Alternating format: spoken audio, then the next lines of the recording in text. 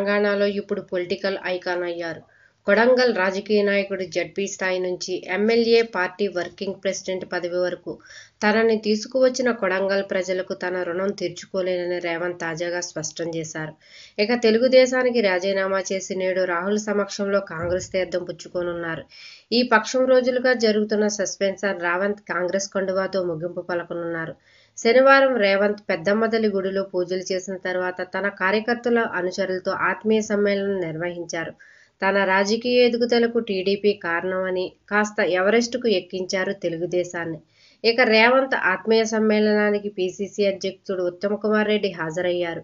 TDP, Congress కలిసి పనిచేయవని ఇప్పుడు మంత్రిగా ఉన్న తుమ్మల లాంటి సన్నాసులు అన్నారు అని ఆయన ఫైర్ అయ్యారు.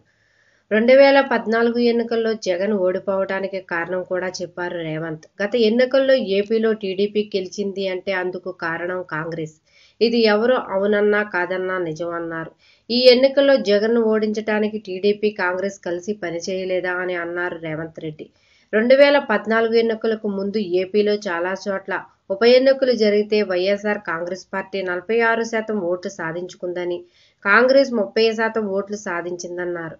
టీడీపీ మాత్రం 18% ఓట్లు మాత్రమే సాధించి చాలా సీట్లు, డిపాజిట్లు కూడా కోల్పోయిందన్నారు రేవంత్. అలాంటి టీడీపీ 2014 ఎన్నికల్లో గెలిచిందంటే కారణం కాంగ్రెస్ నాయకులు మొత్తం టీడీపీలో చేరిపోవడమేనన్నారు రేవంత్ రెడ్డి. జేసీ గంటా, టీజీ రాయపాటి లాంటి కరుడుగట్టిన కాంగ్రెస్ నాయకులు అందరూ కాంగ్రెస్ నుండి టీడీపీలో చేరి విజయం అందించారు. జగన్ ఓటమికి కారణమయ్యారని సెటైరికర్గా తెలిపారు. గొట్టిపాటి రవికుమార్, కరణం బలరాం, గంటా శ్రీనివాసరావు, చింతకాయల అయ్యన్నపాత్రుడు లాంటి వారంతా టీడీపీలో కలిసి పనిచేయగలేనిది. తెలంగాణలో టీడీపీ, కాంగ్రెస్ కార్యకర్తలు కలిసి పనిచేస్తే తప్పేంటని రేవంత్ రెడ్డి ప్రశ్నించారు. ఏపీలో అవసరానికి కాంగ్రెస్, టీడీపీ నాయకత్వం కలిసి పనిచేస్తున్నప్పుడు ఇక్కడ పనిచేస్తే తప్పేంటని ప్రశ్నించారు రేవంత్.